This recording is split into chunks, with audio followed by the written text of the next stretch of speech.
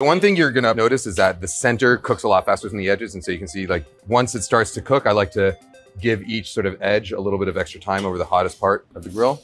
I think we're pretty much, I feel like that's the opposite of most pizzas. Center's cooking faster? Yeah, it's the opposite. Yeah, yeah.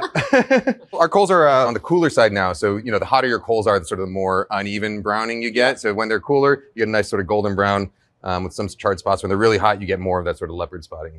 And now your temptation might be to just let it sit there and like go have a beer, go chat with your friends, whatever. You don't want to let it sit too long because, you know, what happens with pizza and with any dough is that if it's hot, but not hot enough that it's like, you know, cooking, it's going to eventually, moisture is going to come out of it. And instead of having that sort of contrast between the crackly outside and the soft interior, you end up with a, you know, something that's crunchy all the way through like a cracker. So you definitely don't want to let it sit too long. I've got Kenji Lopéz-Alt teaching me everything I need to know on how to make a great grilled pizza. And we're going to show you all the secrets too.